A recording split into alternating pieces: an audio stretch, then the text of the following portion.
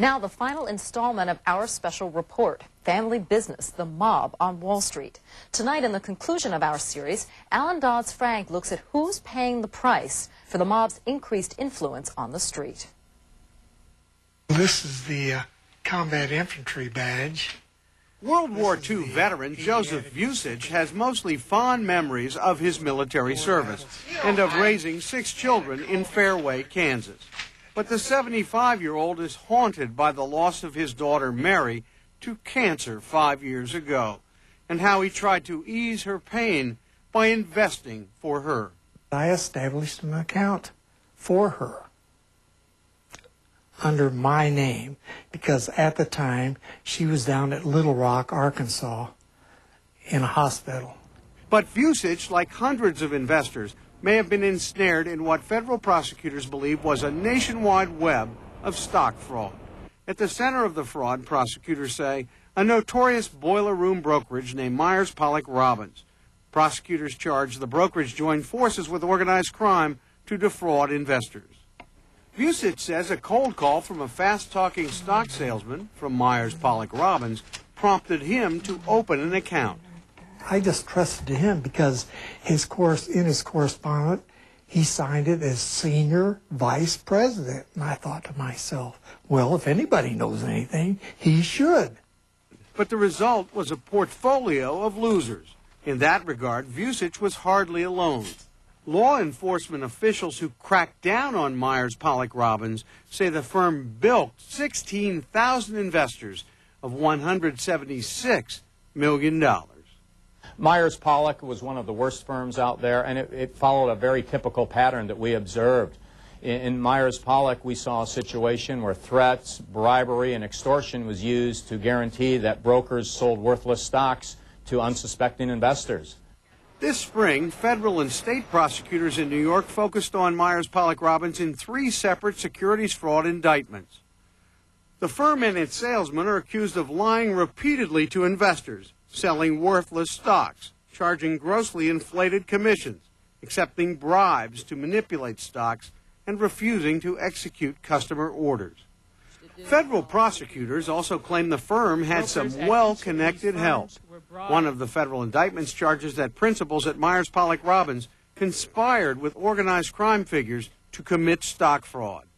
That indictment asserts that bribes, as well as threats from mobsters, kept the firm in line as corrupt brokers manipulated small-cap stocks. One of those stocks, identified in separate federal and state indictments, was Innovative Medical Services, a California company that makes water purification systems. We weren't the cure for cancer. We were just a good, solid little company with a good business plan. Innovative Medical, which trades on the NASDAQ small cap market under the symbol PURE, raised nearly $5 million in an initial public offering. The lead underwriter, Myers Pollock Robbins. The stock went public in the summer of 1996 at $4 a share. It immediately jumped to $7, but within a year had fallen to around $1.50. A federal indictment claims the mob used its control of a Myers Pollock Robbins office to defraud investors in the securities of Innovative Medical. Innovative Medical's chief executive says his firm is innocent and that he never suspected anything was wrong. I don't recall meeting anybody that I could identify as the mob. Again, the contact with Myers Pollock was limited at best. We came out, did a public offering. It traded down over the next year. But no contact that, there was, if we were manipulated, we couldn't tell. Sometimes there are legitimate firms that are looking for capital and firms that perhaps don't have all the alternatives as some firms have, and they get hooked up with the wrong kind of people. You don't have to be a corrupt issuer or a corrupt corporation to become involved with this kind of element. Regulators shut down Myers Pollock Robbins in 1998 after its salesmen caught the attention of authorities across the country. Salt Lake City, Utah, nearly 2,000 miles from New York. It's just the sort of place penny stock salesmen target.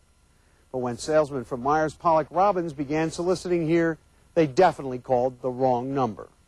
The director of the Utah Division of Securities says 3 Myers-Pollack-Robbins representatives called his office, pitching stocks to a man who happened to be the division's director of licensing.